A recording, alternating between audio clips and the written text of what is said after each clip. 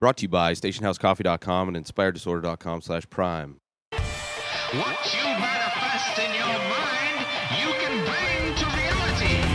The Marvelous Mrs. Maisel, Amazon Prime original series. I had watched most of the first season when it came out and loved it. It's about a woman, a housewife, who starts doing comedies set in the late 50s, 1958.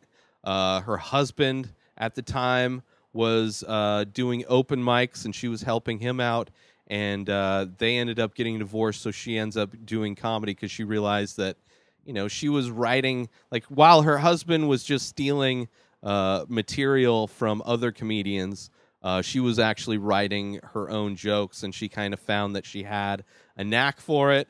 And bada bing, bada boop, it shows her kind of growth as a comic, which from what I know about comedians and how they develop as artists, this feels very true to the struggle, where she goes, up on stage a lot to try and like refine her act and try and understand what she wants to talk about and kind of develop her voice. It's also around the time where Lenny Bruce, who's one of the iconic comedians of the time, started getting arrested for doing his comedy. So it dips into that where she ends up getting arrested and fighting for First Amendment rights. Back in a time where people were literally getting arrested for saying things in clubs that wasn't even that crazy. Wasn't even that crazy.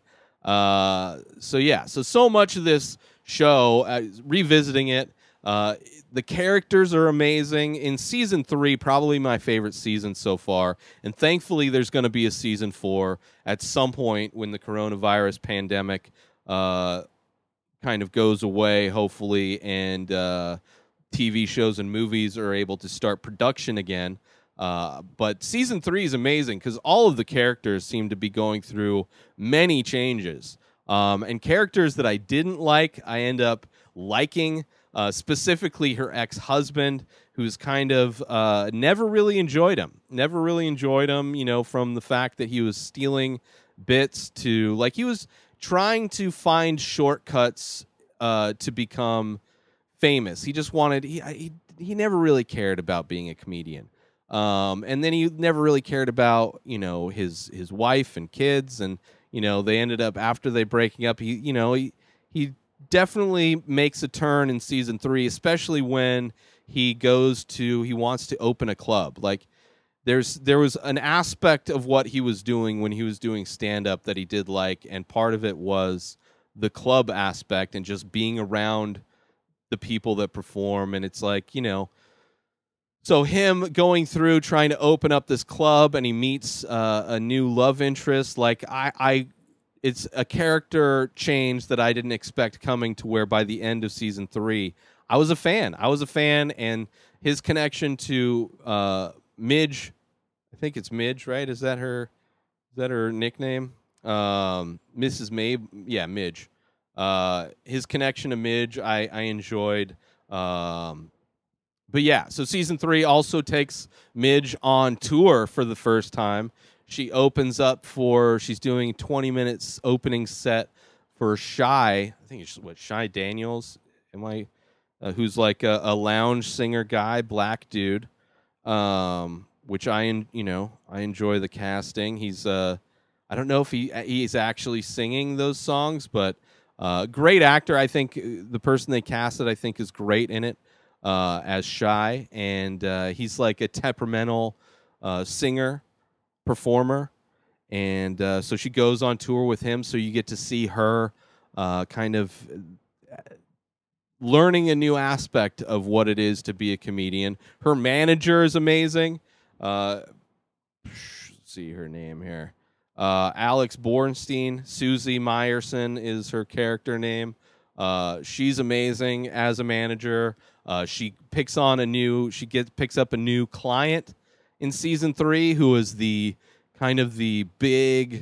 one of the big comedians of the time, who's basically doing a Larry the Cable Guy type of act, where when she's on stage, her comedy character, is this overweight housewife, brash, foul-mouthed, right? Kind of almost a Roseanne type of archetype of comedy, but then she's actually this prim and proper, super wealthy lady who just puts on this character, which there's a big kind of rivalry with her and Mrs. Maisel, but her manager ends up picking her up, which her manager is amazing because she's like this hard-nosed chick that, you know, she's been through, she knows the other side, the dirty side of business, especially in New York, especially in these times where, you know, there's a lot of criminal, which I'm sure is no different than today. It's just dressed up a little bit differently, the criminal element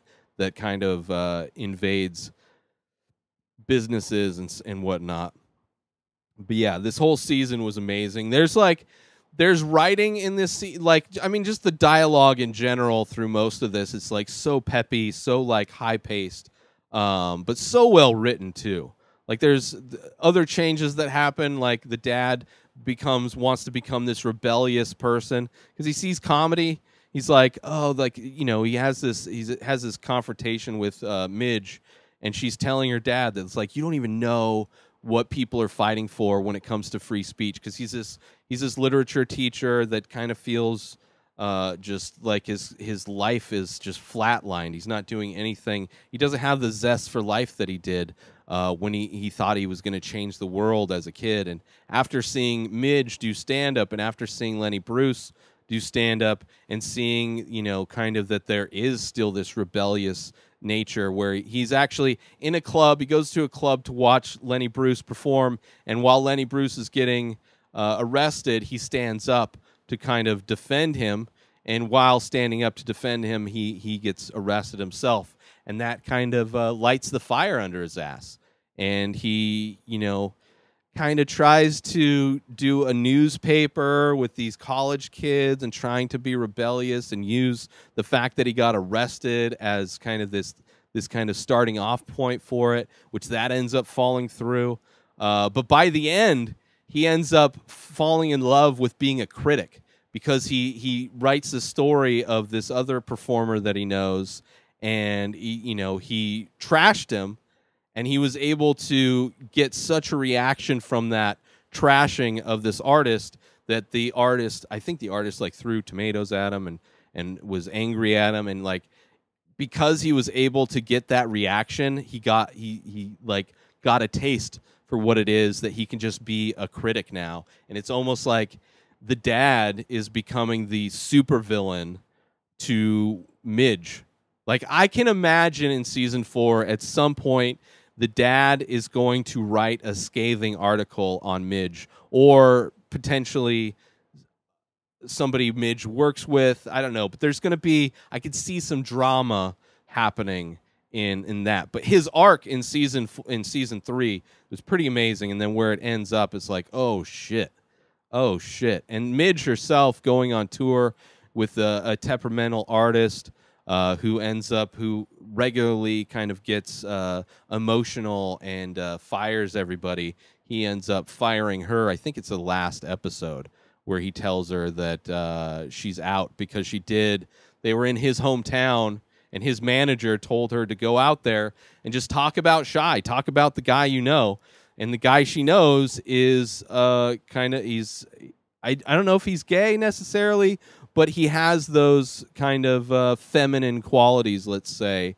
And despite her crushing with her set, making everybody laugh about, these jokes about Shy, he didn't like it, and he ends up firing her at the end of the thing. So I don't know. And I like Shy. I liked his entourage. I liked his manager. This whole show really reminds me of the show Entourage in a lot of ways, because it's showing you kind of behind the scenes of show business in a lot of ways. This is like an alternate universe of Entourage. Like if Entourage was really well written and set in the late 50s, early 60s, and there's a much more diverse cast. It's led by a woman. Like there'd be a lot of. That's why it's a few universes down the road from where Entourage would exist, but it's still a very similar thing where it's like these challenges arise while being a performer, while being in the quote-unquote show business, and you see them work through it. You see them kind of, sometimes landing on their feet, sometimes not, but it's very similar in a lot of ways to Entourage, but just a way better version. Like, Entourage is like perfect for, mindless entertainment. This is a bit more thoughtful, and a bit more well crafted. Even from the settings to the wardrobes to the dialogue to the storylines to the acting, everything. I love every bit of this show, and I can't wait for season 2, or season 4. I'm sorry. But yeah, it's just a great show that everybody should watch. And if you don't have Amazon Prime, you can watch it for free. InspiredDisorder.com/Prime. Get 30 days free to binge the 3 seasons of The Marvelous Mrs. Maisel. Make sure you go support our sponsors, StationHouseCoffee.com, and follow Station House Coffee on Instagram for small batch, single origin, premium coffee brewed in Vermont, shipped directly to you. Go to StationHouseCoffee.com and order your coffee today. Also, get Amazon Prime for 30 days, absolutely free when you go through my link, InspiredDisorder.com/Prime. You can stream all of the Amazon Prime movies and TV shows. You can borrow Kindle books, and you get unlimited free 2-day shipping on all of your orders through Amazon when you sign up for your free 30-day trial of Amazon Prime with my link, InspiredDisorder.com/Prime. New episodes of The Ray Taylor Show come out every single day. Subscribe on IGTV, YouTube, and everywhere else podcasts are found.